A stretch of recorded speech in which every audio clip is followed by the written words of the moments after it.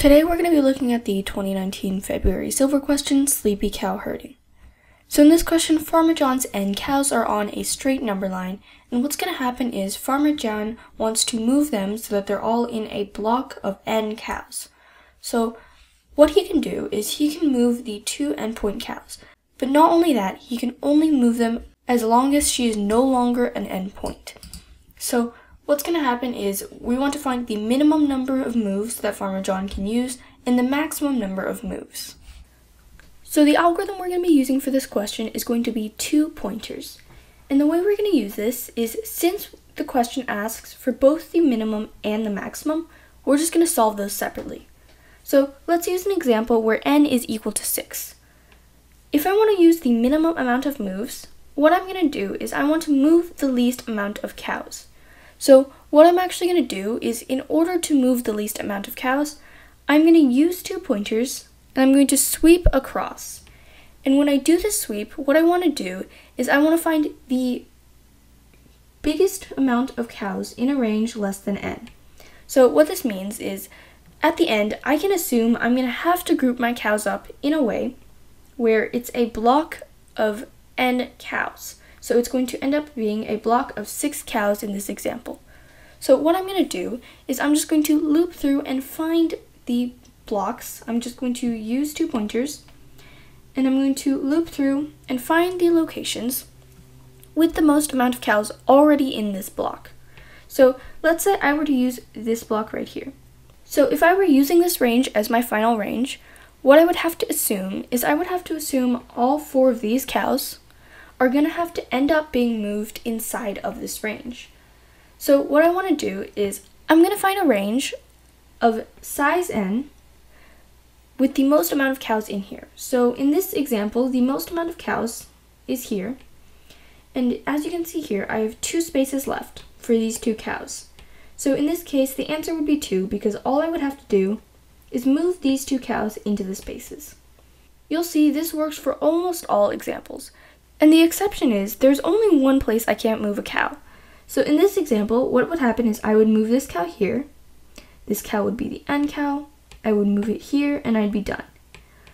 But in the case where I have n-1 cows already lined up and the last cow just needs to move here, I can't do this in one move. And this is because I can't move an end cow to the end. I have to move it to somewhere where it's not an edge point.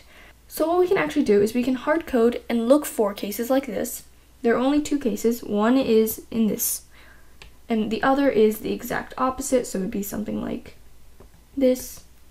And then besides these 2 cases, which take 2 moves each, because I'd have to move the other end cow here, where it would not be an edge point, then I'd have to move this one here, where it's not an edge point.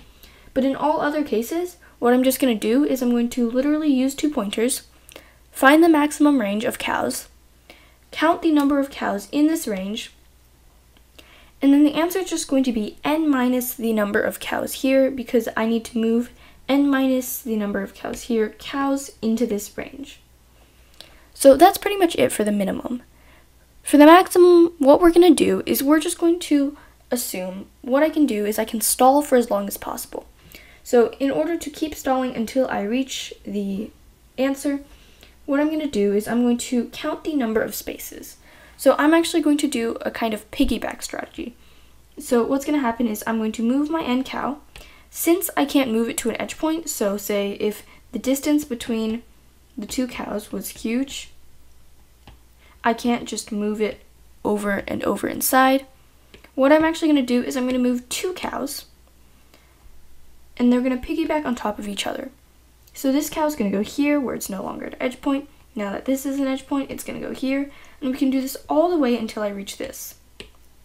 So what I'm actually going to do is, the maximum is a lot easier. I'm just going to hard code where I either have this many spaces and I can just have these 2 cows piggyback the number of spaces here. So I could have one go here, one go here, one go here, one go here, and one go here. Or what I could do is I could have this many spaces. And I'd have this cow and the next cow piggyback their way this way. So I'll show you the code, but that's the basic algorithm for this question. So I've set up the program here, as you can see, and what I have is I'm just going to read in the input, and the first thing we're going to do is we're going to sort the cows. So in order for the program to work, we do need the cows to be in the order of their locations. So the next thing I'm going to do is I'm going to start programming the minimum answer. What I'm going to do is I'm going to have two special cases, or actually one special case, which we talked about earlier. So in the case that the cows n-1 and n-2 have the endpoint, we're going to use this. And in the case that the cows 0 and the cows 1 have this problem, we're going to use this one. So for all other cases, we're just going to do with 2 pointers.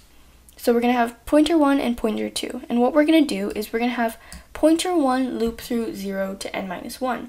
So pointer 1 is going to be the start of the range, the starting cow. So what we're actually going to do is we're going to increment pointer 2 until we manage to find a range of size n. So it's important to note we're not going until I find a literal range of P2 minus P1. We're looking at the cow locations. So once the cow of P2, or P2 plus 1 because we're going to add it in here, minus the cow location of P1 is greater than n, greater than or equal to n, then we can break. But in the case that it's less than or equal to n-1, then we're going to keep incrementing. At the very end, the range size is going to be the number of cows in the range. So the number of cows is just going to be the index P2 minus the index P1 plus 1. So this is going to be the number of cows within the range. And then we're going to have a value called max range. And then we're just going to find the maximum one, or the maximum group of cows within n distance. And then at the very end, our minimum answer is just going to be n minus that amount, just like we talked about earlier. So at the very end, we can just output our minimum answer. And for our maximum answer, since we're only piggybacking or swapping 2 cows, we're just going to have 2 different cases. So we're either going to have the n-2 cows be at the very beginning, and we're going to swap the last 2 cows, or we're going to have them be at the end, and then swap the first 2 cows. And then we're just going to subtract the n-2 cows, because we're just going to count the number of other spaces. So we're going to have the maximum amount of spaces here, not including the first cow, and then we're going to subtract the n-2 cow locations. So that's the end of our program.